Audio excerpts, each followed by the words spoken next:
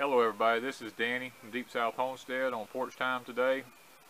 Today I've decided to make the porch chat about the homestead and kind of maybe give you an update on some things that are going on around the homestead. I know y'all have seen our tragedy on the homestead video where we had such bad winds here. Then you saw the one come out about blessings on the homestead. God has really been good to us, I'll say that. Today is the last day of the month, tomorrow being June the 1st. As of today, it has been 11 days since we've had rain here. And the temperature has been in the very high 80s to the mid 90s. When it gets like that on our homestead, we have to water every day. Morning before the sun comes up. We don't water after the sun comes up. And then the evening, when the sun is almost setting, we'll water again. Simply because if we don't, because of our sandy soil, we'll lose everything we've got. Now, over to my left over here is a field on top of a hill that has field corn in it. I went in it yesterday evening. It's about 8 feet tall and hasn't even tasseled yet, so it's going to be some beautiful corn. There's okra over there, there's sunflowers over there, there's jungle peanuts is planted over there. That hill is at the mercy of God because we just don't have the facility to be able to water that particular hill. Now that particular hill compasses about 1 acre of land that we plant over there. Now on the other hand, I have a field that's directly behind me back here that is in a swamp bottom that I had cleared several years ago, and the water table is extremely high down in there. As a matter of fact, it's really hard to get it planted early enough in spring, but this year we was able to get in there. I was able to get the ground broke up and allow it to dry out fast enough that we was able to get our corn planted in there. Now we have probably a ½ acre of corn back here. We have some okra back here. We have a few tomatoes and a few pepper plants back here in this particular bottom in here, and it's about 1 acre. We had some potatoes down there. Our fingerling potatoes was in there, and they did really, really good because it's kind of moist down in that area. So that one we don't have to worry about because usually no matter how dry it gets, that one usually stays pretty damp down in there. So I don't have to worry about that field too much. The only thing I have to worry about in that field is getting the crop up before the grass takes over because the ground is just so rich down in there. Now up here on other parts of our homestead, we have raised beds up here. Raised beds are great. They're easy to care for. That's one thing I like about them. But on my piece of property here, and I know it's different everywhere you go, the raised beds are great for things like strawberries. I know y'all seen the strawberries in my videos. If you've looked at them, it helps us to be able to control the weeds in the strawberries and stuff. We have virtually 0 weeds in our strawberries because we put pine straw down underneath them. And our strawberry plants are probably, I don't know, they're up a good 12 inches tall right now. And they're still bearing like crazy because we water them every morning. We water them every afternoon. But now on the other hand, I have some raised beds out here that I have carrots in and tomatoes in. I struggle with those beds, even though they have everything in it that those plants need. I struggle with them because of the extreme heat here. They dry out within a few hours. And I can't water in the heat of the day because if I do, it'll scald the plants. So we are really at God's mercy even in the raised beds here. And I know we've got mulch down, we have everything we're supposed to have down, but this sandy soil here, the water goes through it just like pouring it through a coffee filter. So that's one thing when you do raised beds on your soil types that you want to kind of keep in mind, because we've amended our soil, we've done the composting, we've done the, the mulching, we've done all that here. But the soil is so sandy, like I'm telling you, you pour the water in it, it just goes through it just like a coffee filter. Now the mulch does help retain some moisture, but when you've got, like yesterday it was 93 degrees here with 90% humidity, I could water that garden at, I usually water them between 5:30 and 6 o'clock in the morning while the dew is still on. And by 8 o'clock, you can't even tell I've watered the ground because the sun and the evaporation is just that intense with this sandy soil. Now I have a couple of other raised beds right now that I've learned not to, even though they're raised beds, and I know this may sound crazy, but even though they're raised beds, the soil level inside the bed isn't much different than it is outside the bed.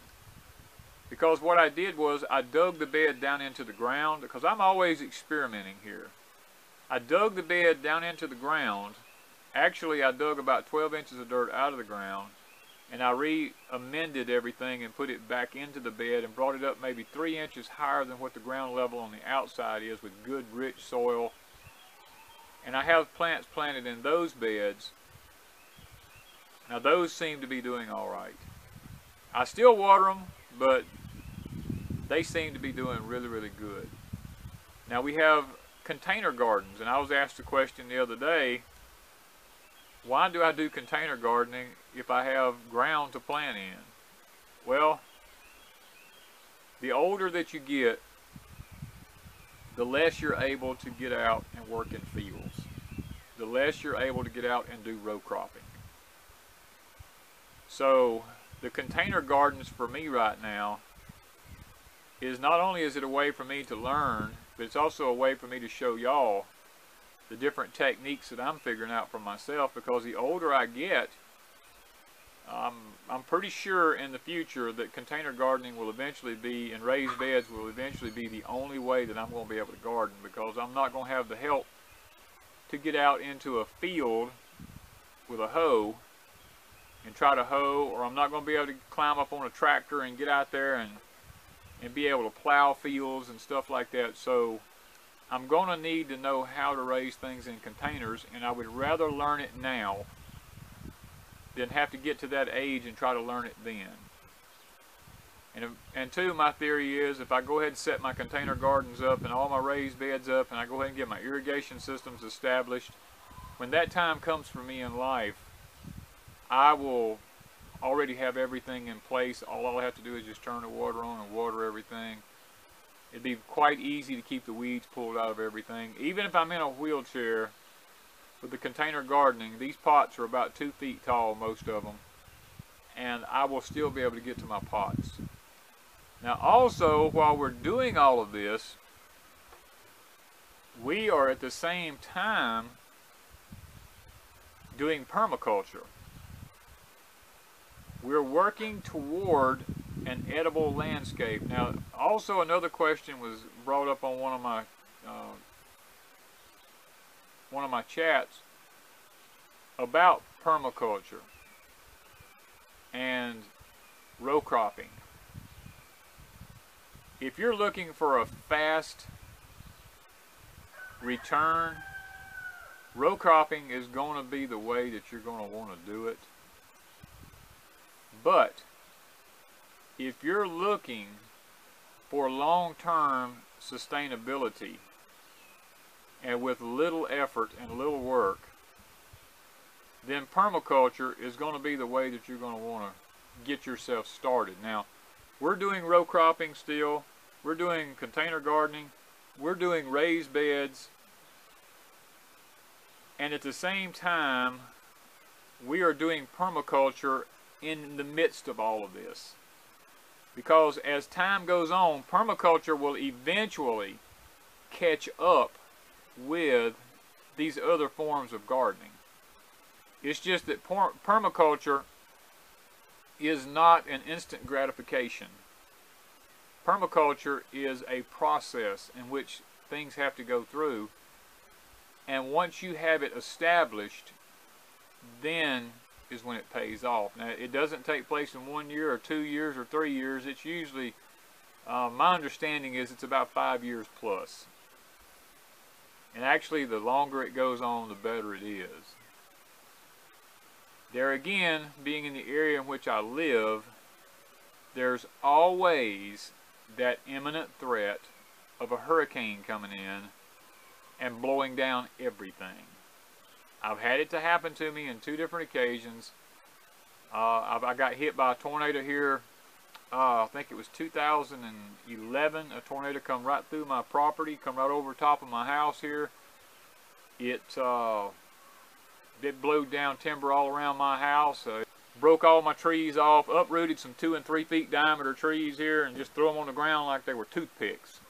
And thank God my house only lost 1 shingle off my house. I was really, really blessed in that, and I want to praise God for that.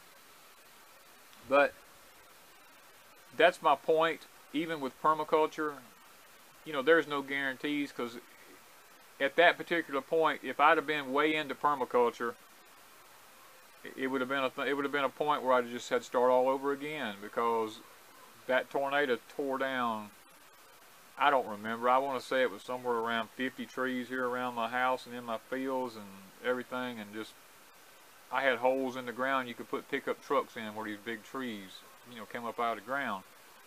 But, you know, but you have to still keep going. That's the whole concept behind all this. You don't ever stop and you don't ever give up. You keep pushing forward, trying to reach that goal or reach that mark.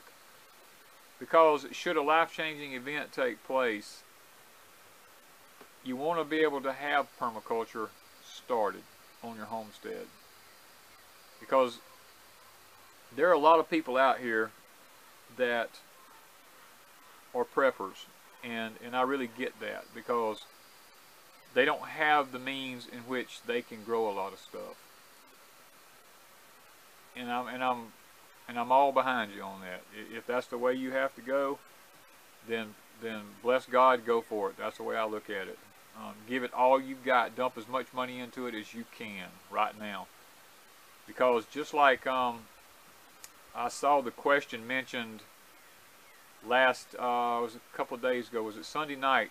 I was watching Tommy with Off Grid Nation, had a live call-in show, and I was watching that, and someone asked the comment, did the economy in Venezuela collapse? And yes, it did. And the thing about that is, there's nothing to say that that won't happen here. And if it does, then there's not going to be any going to the store buying anything, because you just just Google. All you got to do right now is just Google Venezuela and what's going on down there, and you'll see people standing in lines everywhere just trying to get something to eat, just a small amount. The grocery store shelves are empty. People are starving. There is no finances. There is no pharmaceuticals, hardly. I mean, there is virtually little of anything going on in Venezuela right now. I know America's getting blamed for it. I know that, and it's quite possible we may even play a part in it. I'm not sure, because I don't watch the news. I don't even turn the TV on if I don't have to. Most of my information comes from reliable sources and friends that I have that's all over different places of the world, that tells me what's going on where they live at. And I'm really, really troubled by a lot of things I see, but at the same time, on a homestead, that's the whole point I'm trying to make with everybody, is please do what you can do on your homestead. You know, if you have to container garden, then do it. If you have to do raised beds, then do it. If you have the land and the means to row crop, then do it. Store food. Get food any way you can. I know that I did the law of threes, and food is the third one on the list, but to be perfectly honest with you, you do have to have it to survive. But at the same time, our homestead right here, we actually have 3 water sources. I have a live stream that runs out of the ground. I have a well that I've dug that I can get water out of by hand, and I have an electric pump. And as long as I have electricity, I can get water where the electric pump is. If the electrical grid goes down, I've still got my other well to get water out of. And if worse comes to worse, I do have a stream that I can get water out of to take a bath with, to wash my clothes with, or whatever. I mean, we do have those water sources here on the homestead. And that's what it will take to survive. But also on our homestead here, we have hugelkultur going on. This is something that I have experimented with here in the deep south. I know it's predominantly something that's done in the northern climates, especially in Germany where it was originated from. They have a cooler climate than they do here.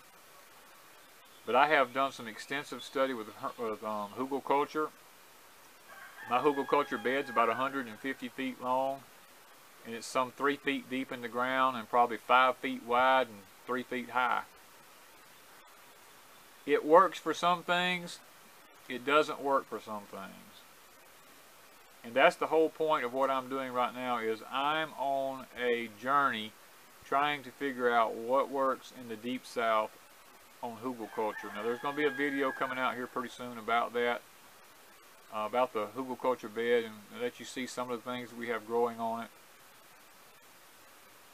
And I have lost a lot of things on it, but I've also made a lot of things on it. So it lets me know what will work and what won't work on a hugel bed.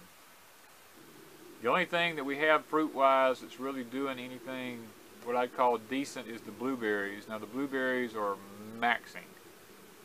They are really producing big time. Oh, our spaghetti squash, I'm sitting here looking at them across the hill right over yonder. The vines out here, it's about 90 degrees right now. The vines are laying flat on the ground. They're just wilted down completely flat. You just see squash laying on the ground from here. They're probably not going to make it. You know, in the evening times at night, they'll perk back up a little bit, but you can tell they're just not doing what they need to do. This year, the tomatoes, we've had a new insect hit our tomatoes. It's a little worm. I'm not familiar with it. He's about a ½ an inch long. He's green with dark brown stripes lengthwise up and down his body. One plant yesterday, I got 75, right at 75 worms off of one plant. And they hit at night and hatch out the next day. They don't ever get any bigger than that. It's a worm I've never seen here before. I've never experienced this problem. I've got to start looking into it because I actually found 3 plants out of I've got over 100 tomato plants set out, and 3 of them I got 50 plus worms off of each plant. And it looked like somebody backed off with a shotgun and shot the leaves on the plant. And that was what made me notice them being there, because I walk my plants every day. So that's some other things that's happening here on the homestead. I mean, God is still good. We've still got a lot of good stuff. We're not downing anything because everything is doing pretty fair. We're harvesting squash. We're beginning to can squash. Even in this extreme heat, it still seems to be pulling out. Now the leaves wilt down during the day, but they perk back up at night. So we're happy about that. Cucumbers are doing fair. They need a lot of water. The ones we can get water to are doing okay, but the ones that we can't get water to, they're not producing anything hardly. Snap beans, I've had to just quit picking them because the heat's got too bad. And rather than run the risk of losing my seeds, we've decided to let everything in the field just go right now and go to seed, and we'll harvest them and take the loss on the green beans this year. I think we're going to be down about 30 jars. The sweet corn that you saw in the tragedy, only time will tell whether it'll make an ear of corn or not, because I walked up, looked at it on a daily basis, and even though the corn is curled and has come back up, it had tousled whenever it blowed down.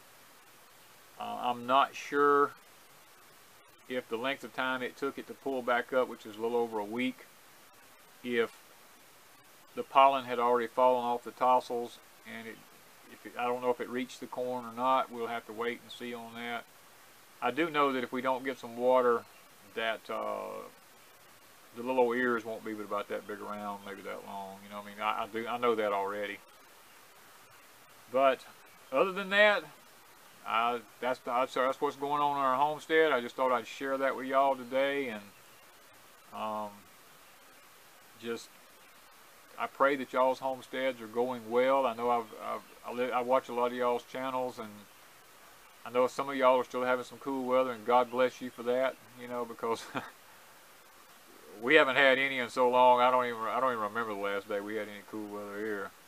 But it's a blessing when I can look and see people are still having some cool weather. That encourages me that at least they're still hanging in there and still have hope of getting some things in the ground. Right now, I'd be a fool to plant anything here hardly, because it's not going to make it. So I guess that's my chat for today. Thank y'all for watching from Deep South Homestead.